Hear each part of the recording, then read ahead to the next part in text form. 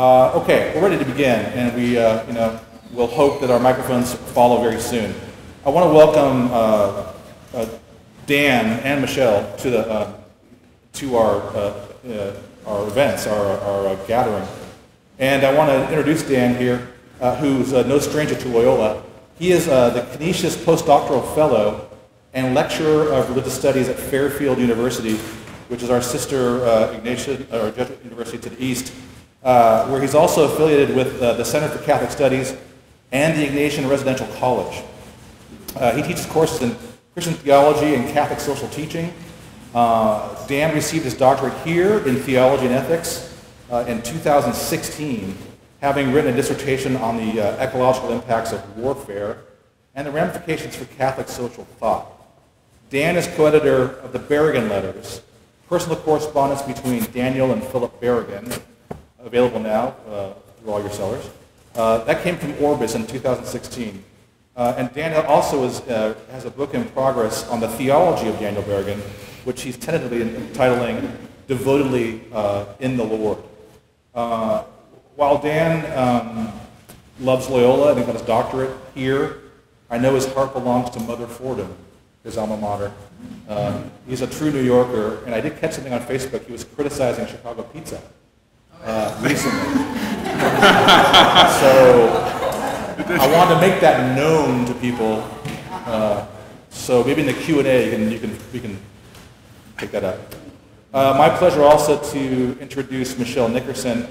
Dr. Michelle Nickerson is Associate Professor of History at Loyola, where she teaches U.S. women's gender, urban, and political history. She's published 2 books, Mothers of Conservatism, Women and the Post-War Right, and a volume of essays she co-edited called Sunbelt Rising, The Politics of Place, Space, and Region. Nickerson gives talks about her work, I should say Dr. Nickerson, gives talks about her work as part of the OAH Distinguished Lecturer Program. She is currently writing about the Camden 28, a group of Catholic radicals arrested by the FBI for raiding a draft board office in opposition to the Vietnam War in 1971. So I think Dan's going to say a few words and frame things, and there's going to be a conversation. So please welcome Dan Cosacchi to the podium.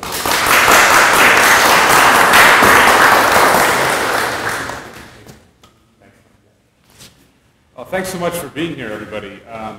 Can I be heard in the back? All right, good. If at any point my voice level drops, just let me know.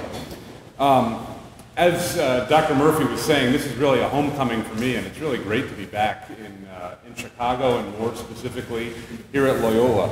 I spent many very happy years here at Loyola, and some of my most formative education as a theologian occurred right here on this campus.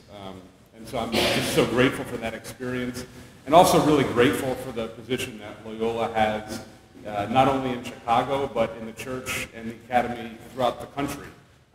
So it's, as I said, a real grace to be back here. And again, thanks to Dr. Michael Murphy and the great Hank Center for having me, and Joe De La Rose.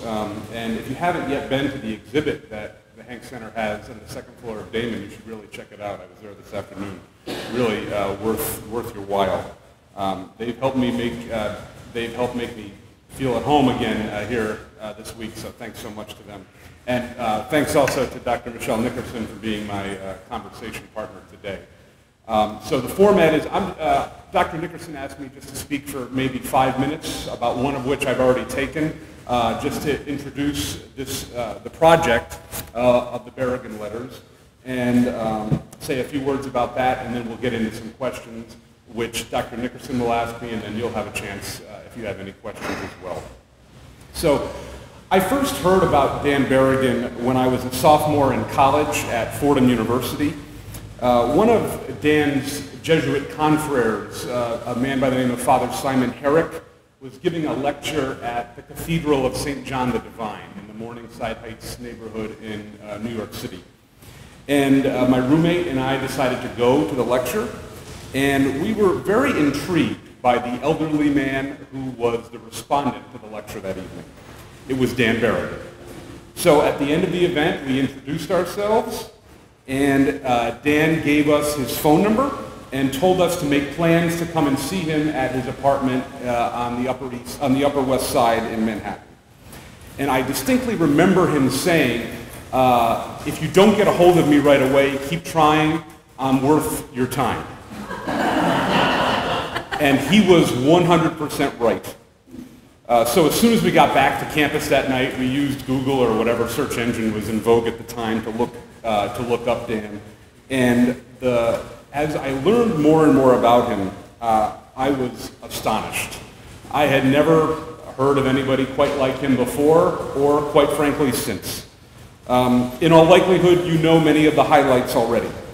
He was a priest, although one who never wore a clerical collar or liturgical vestments. At his wake, as a matter of fact, I was remembering this last night on the plane. At his wake, one of his nieces, I overheard her saying to someone else that it was the very first time that she had ever seen her uncle in the priestly liturgical vestments as he was laying in his casket. He was an award-winning playwright, prolific wordsmith in general. He was an anti-war activist, burner of draft files, beater of swords into plowshares, ice cream addict, faithful Jesuit, devoted son, loyal brother, and doting uncle, trespasser, proponent of the consistent ethic of life before Cardinal Joseph Bernardin coined the phrase, prophet, and on and on. So I had maintained a personal interest in Dan for a number of years after meeting him as a 20-year-old, but the thought of doing a book project like the Berrigan Letters had never really occurred to me. Then, one day in 2013, only a week before, thanks. Is this better? Good. Then one day in 2013, only a week before I left Loyola Chicago to head back east, I was on campus across town at DePaul, where my wife was finishing a master's degree. And while I was there, I discovered in their library a treasure trove, the last 10 years of Dan's correspondence. I ended up spending the entire week there reading those letters just for fun.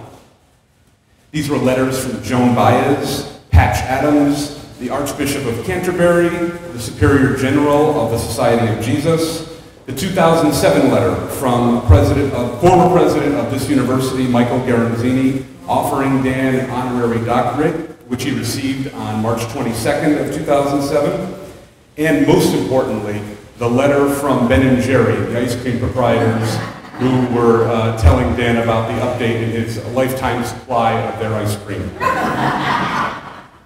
The letters that were most beautiful, however, were exchanged between Dan and two of his five brothers, Phil and Jerry.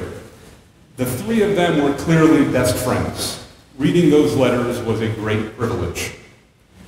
A year or so later, I was chatting with a friend and colleague of mine, Eric Martin, and we openly wondered why no one had taken it upon themselves to edit those letters in a book project. And if this was a fair enterprise, we would have also included the letters of the third brother that I just mentioned, Jerry, and his wife, Carol, and Phil's wife, Liz McAllister. But in retrospect, I don't actually think a project of that scope would have been possible. In any event, we thought it would be a fun project to do this book, and so we discussed it with Robert Ellsberg and Jim Keene of Orbis Books, who were incredibly enthusiastic in their support of the project. What followed over the next 2 years was a labor of love for us.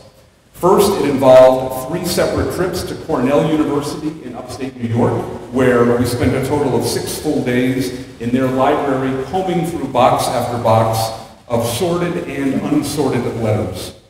And then finally 2 days back here in Chicago at DePaul. On those Cornell trips, we were always housed in the home of Ellen Brady and her children, and I didn't realize until just now that Dr. Nickerson is working on a book on the Camden 28. Ellen's father, John Grady, was among the Camden 28. So hearing her regale us the stories of the Berrigans and her own family was a fantastic experience for us. What followed in the project itself was a bit more arduous than either of us could have imagined when we first set out to complete the project. There were almost 2,200 letters between Dan and Phil, so we were only able to publish about a quarter of those letters in the final edition of the book, and almost none of the letters appears in full. We actually transcribed every single one of the 22 letters in our database, and then each one of us read each letter. The only letters that were sort of automatically left on the cutting room floor were letters that sort of appeared to be duplicates by Phil. They were not duplicates. He would basically write over a period of days how things were going in prison.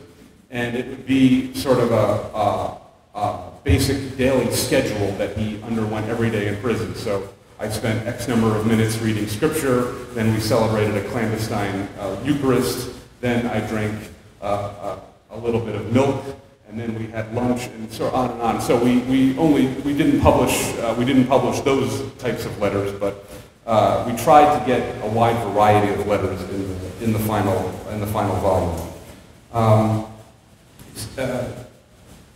Phil wrote a good deal more than Dan did. And I attribute this to the fact that Phil spent roughly 11 years of his life in prison, so he had more time to write. Many of the letters from Phil in this book come from prison. So consequently, there are more letters from Phil than from Dan in the book. And as I was saying to Michelle, I hate to sound like a martyr, but in both cases, Phil and Dan, their grammar school teachers failed them miserably in teaching them penmanship. It was very, very difficult to decipher many of their letters. Phil's were more neatly written than Dan's, but in both cases, very, very challenging. That one complaint notwithstanding, to be honest, Eric and I couldn't have been blessed with better figures on whom to bring about this volume.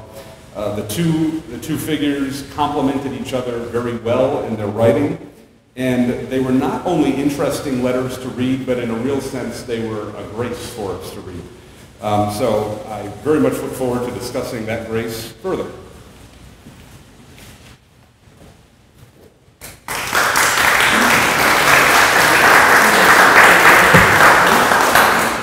Just have the one microphone, so.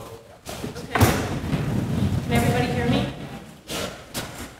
A little bit louder? Okay. Well, before we get started, I realized one thing that did not get mentioned is what I think a lot of us sort of take for granted that everybody might know about Dan and Phil Berrigan, and that's that they started a movement called Catholic Resistance. It was protest against the Vietnam War. It started in 1968 with like two raids, a raid on the Baltimore draft office, and then Catonsville, Local 33. Do I have that right? Yes, okay. And then they raided these offices and took the records and destroyed them. Sometimes it was by burning them or pouring blood on them.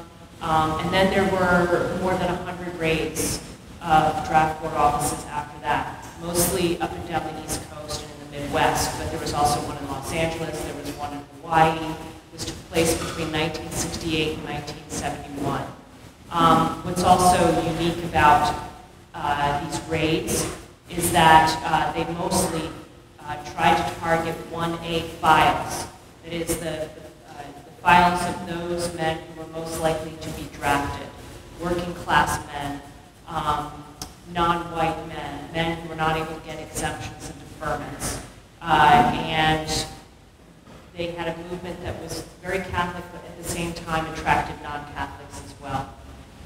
So I know a lot of you already know this, but I wanted to give some background before we get started. So one of the first questions I have, pardon me for looking at my phone, I think I put in my questions and left them on the printer. Dan, you say at the outset of the volume that you published this book to be a spiritual resource, which I thought was really interesting. I know why the letters are interesting to me as a scholar, as a Catholic, as a political activist, but can you go into a little bit more detail about what you were thinking? So at the outset, I would certainly say that we're very happy that some scholars have taken this book and used it for their own research. Part of one thing that has bothered Eric, my co-editor, and myself about the Berrigans is that very often scholars don't take their work seriously. And to be fair, the feeling was mutual in many ways. I was just telling someone over lunch that a few years ago I audited a class at Union Seminary in New York with Father Roger Haight teaching the course, and the course was on the Berrigans. And Roger had been a Jesuit seminarian studying at the old Woodstock Jesuit Seminary, and they had invited Dan to come and speak there. And sitting in the front row, right next to one another, were John Courtney Murray and Avery Dulles, two of the foremost Jesuit theologians of the 20th century. And someone from the audience asked Dan what he thought about studying theology as an academic discipline. And Dan said, as it's being practiced right now, not very much. And he said that while looking right at Dulles and Murray in the front row. So there was a lot of tension between them. However, that point notwithstanding, I think there's a lot of substantial fare for scholars to chew on. So we very much are happy that some scholars are doing that. But in saying that we wanted it to be a spiritual resource, we also were cognizant that for both Dan and Phil, the spiritual life was exceptionally important to them. They frequently in these letters talk about how important it is to celebrate the Eucharist. And in point of fact, that is one of the things that did not change from the 1940s even into the 2000s for both of them. So that was incredibly important, often talking about prayer, and then to remember that it was their understanding of Scripture and their own spiritual lives that was at the heart of them doing these actions. So because spirituality was so important to them, we felt that one of the things we hoped that people got out of this was that their words could be a spiritual guide to others, and that it might be a spiritual resource. So I want to stress the both end of that, though, that it's not just sort of pie in the sky spirituality, but there's also a lot of intellectual fervor there as well. Thanks. Every time you open your mouth, I'm learning something new about Dan or Phil. Kind of building on that answer, I was wondering if the letters, and by extension, the knowledge of the Berrigans that you've gained, if they have shaped you personally, either in a spiritual or political sense, intellectual. The short answer is yes. The longer answer is these were such complex figures. So I don't know, I don't recall off the top of my head if it ever comes up in the letters that are published here, but neither Dan nor Phil were eligible to vote. And even if they had been, I don't know that they would have. And as I say that in the year 2018, in our particular moment in this country, I understand that is an extraordinarily difficult position to hold or to promote. But they were very fair in the sense that they really detested people of both political parties. I'm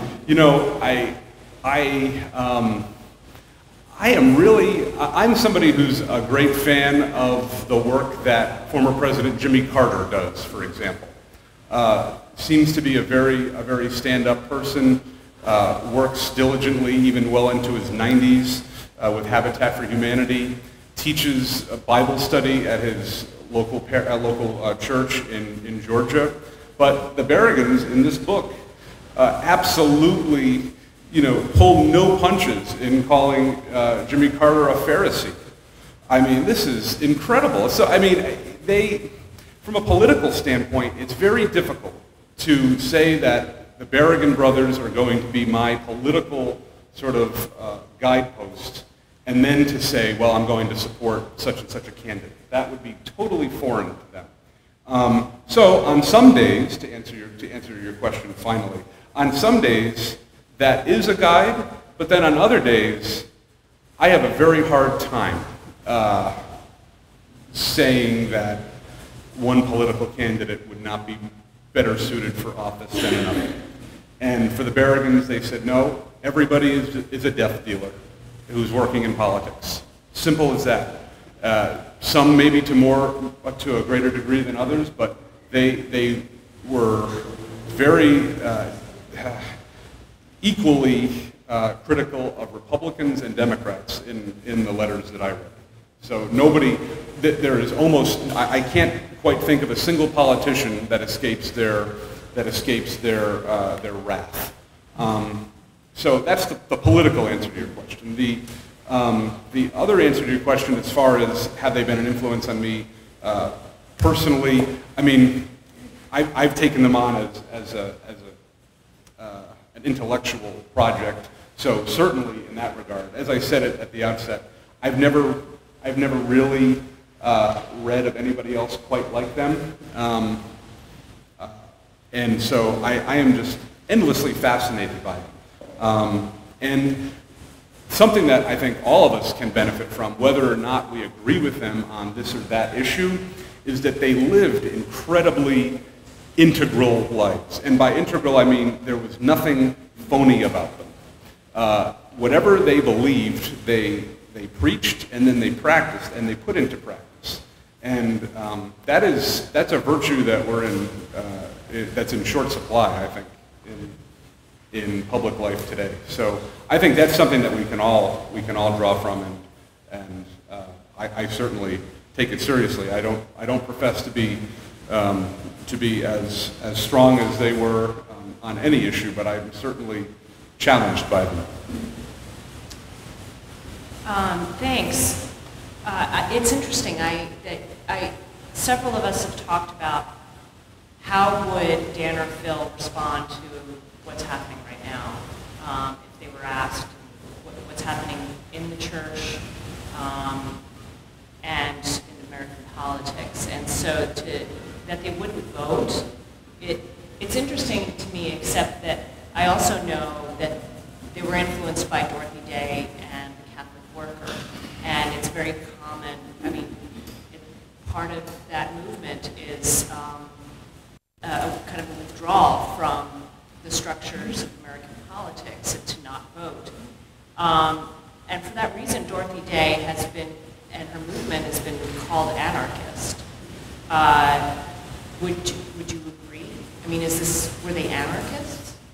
Sorry, I didn't put that in the question. That's fine. First of all, you're absolutely right about the influence of Dorothy Day. I would say, I mean, Dan is on record as saying that after, other than Phil, Dorothy Day is certainly his number one source in how to live a Christian life. Thomas Merton was also one as well. But, you know, it's so interesting because there was a major difference of opinion between Dorothy Day and Dan Berrigan, and Phil Berrigan for that matter, on some of the civil disobedience that they carried out. So Dorothy Day did not and would not counsel anybody to do the kind of action that the Berrigans and their 7 colleagues did in Catonsville. There was too fine of a line, and Dorothy Day was somebody who risked arrest and was arrested herself for civil disobedience, but there was a distinction for Dorothy between you know, not abiding by an air raid drill and destroying property. There was a distinction there for her.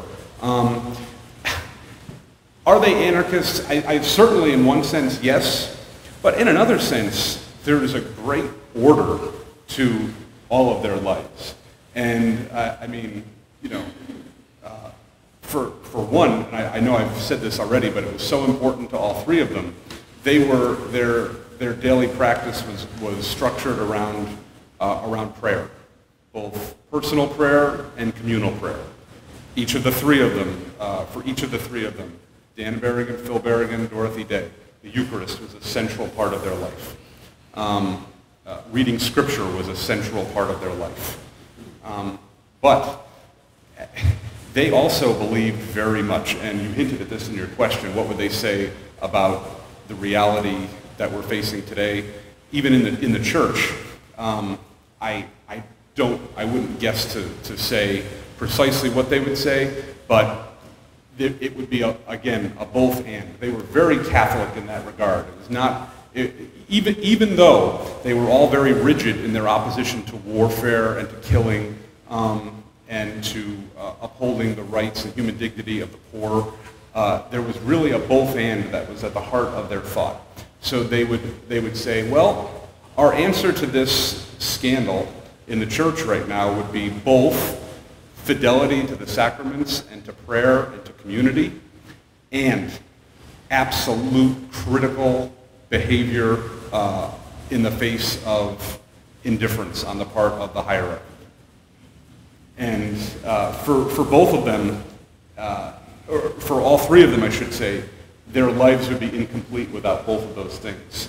A solid prayer life, both personal and communal, and a solid abhorrence of sitting by and watching injustice done, no matter what that was.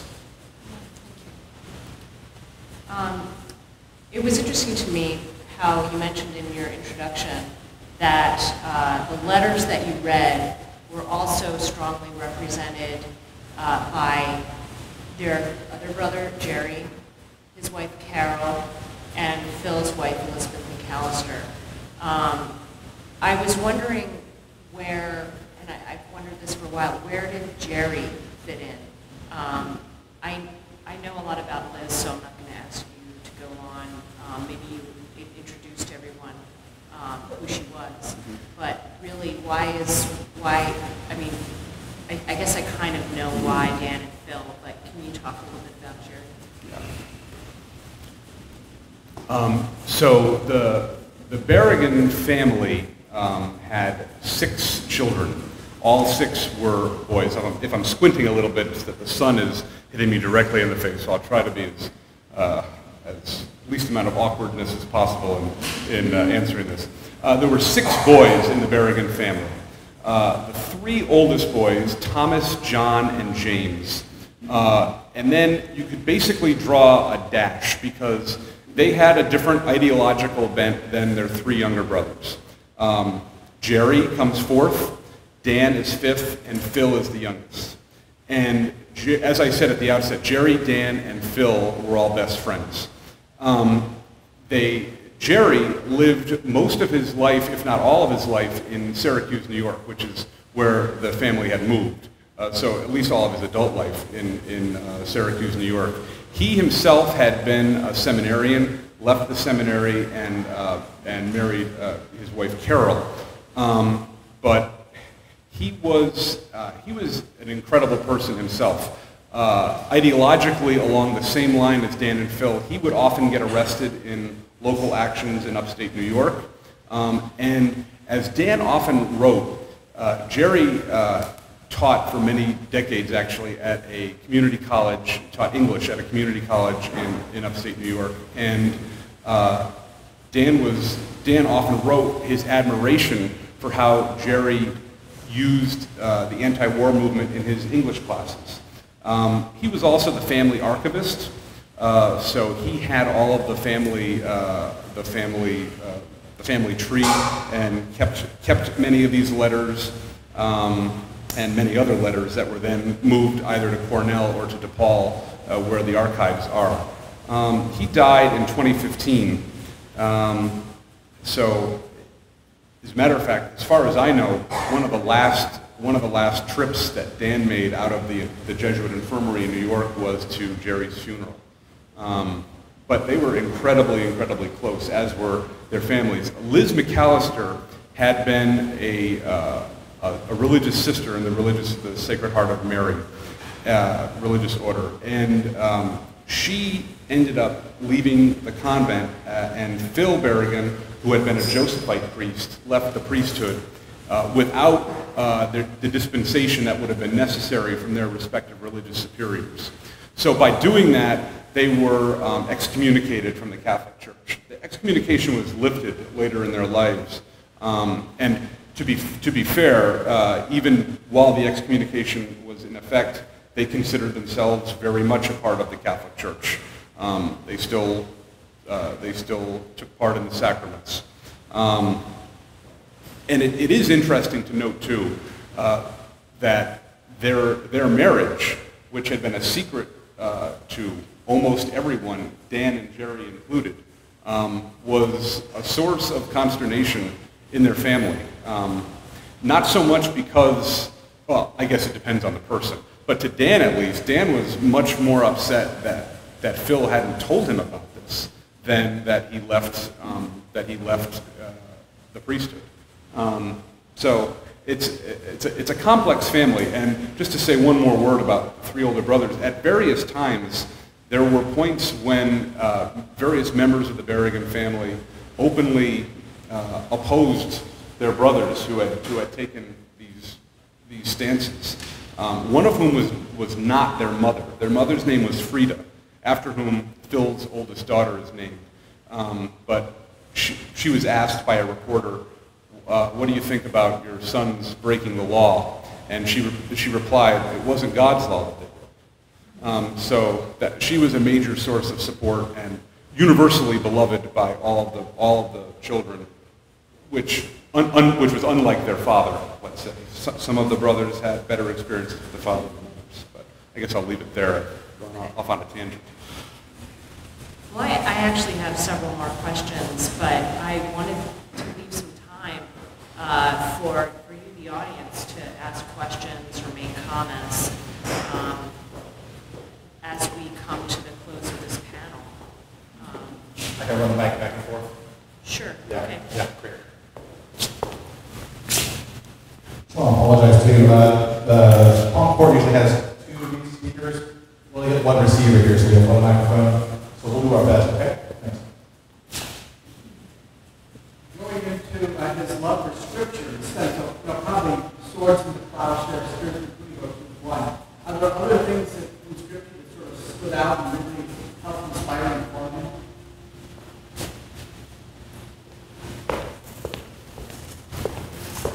So you're right. The swords into plowshares from Isaiah would be one for sure. It's very difficult to say just one. So if I could defer and just say, I'm going to take the easy way out here. He was, this probably will come as not much of a surprise to many of you, a huge fan of the Beatitudes, especially blessed are the peacemakers. And was also a great fan of apocalyptic biblical literature. So the book of Revelation, as a matter of fact, one of the readings from his funeral came from the book of Revelation. One was one was beat the swords into plowshares from Isaiah. One was from the book of Revelation, and one was the raising of Lazarus. So I would presume that he chose those himself, so I would imagine that those three would be three good places to start, along with the Beatitudes as well, as far as things that really moved him from Scripture.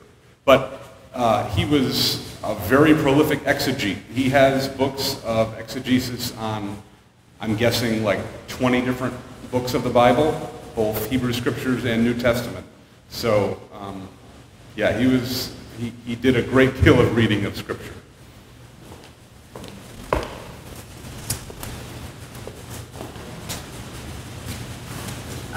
So since I know you, I know that you met with Dan right before he died, and I was wondering if you might share some morsels of wisdom. I know that he knew that you were writing a book on him, so I was just curious about that. Thanks so much.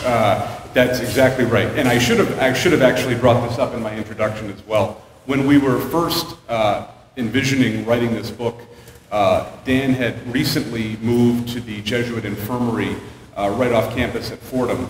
And so Eric and I went to visit Dan and to talk to him about this book. At the time, Dan still held the copyright to all of the letters that he had written. So we actually needed his permission to publish them. He was incredibly supportive in the endeavor. As far as sort of last bits of wisdom, I must say that there wasn't much in those last 2 visits. He was, towards the end of his life, you know, as many people, this has come as a huge surprise, he had good days and bad days, but I do remember the last time we visited him, he was wondering if it would be a good idea to perform a public exorcism on the business school at Fordham University. And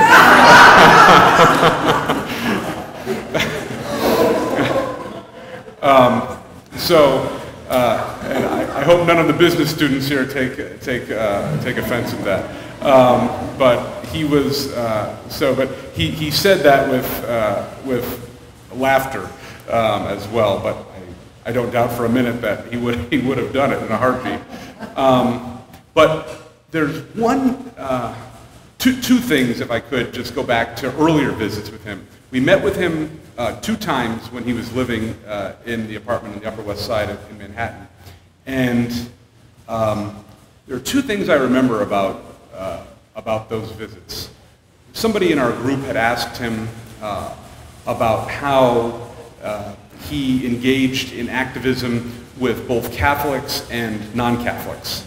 And I just remember him looking and saying with the utmost sincerity, he says, "I walk with whoever wants to walk with me."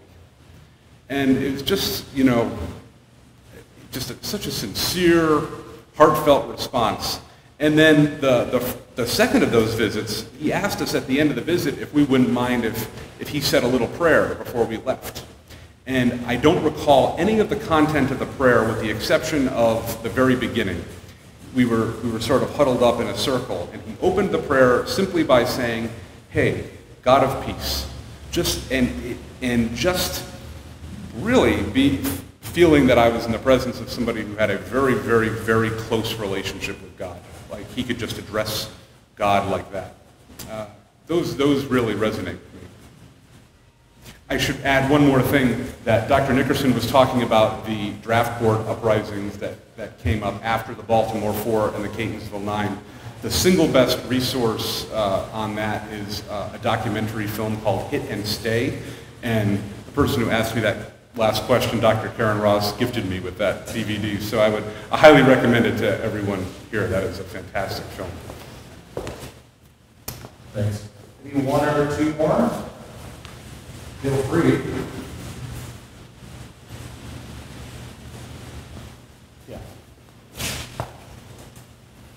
I'm going to use up all of our 45 minutes here. I wanted to know, as basically as someone who is also a writer and went to graduate school, how you did this while doing everything else, like writing a dissertation. A lot of us can hardly imagine fitting anything else in. So can you talk a little bit about how that worked? It was quite a process.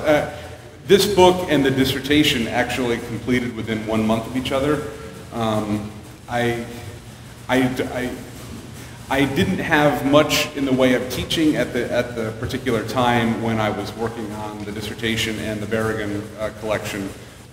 So it really was sort of full days of transcribing letters and writing the dissertation and sort of going back and forth. But actually, in my experience of those two particular projects simultaneously, is that they enhanced the other one. At that point in time, I started the dissertation about a year and a half before we started the Berrigan Letters. And so by the time that we had started the Berrigan Letters, I just wanted to get the dissertation over with.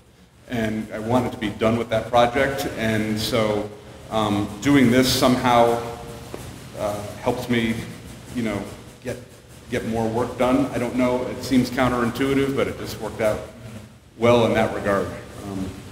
Yeah, I don't have some sort of magical answer to that. I wish I did, or otherwise my next book would be done already. But yeah.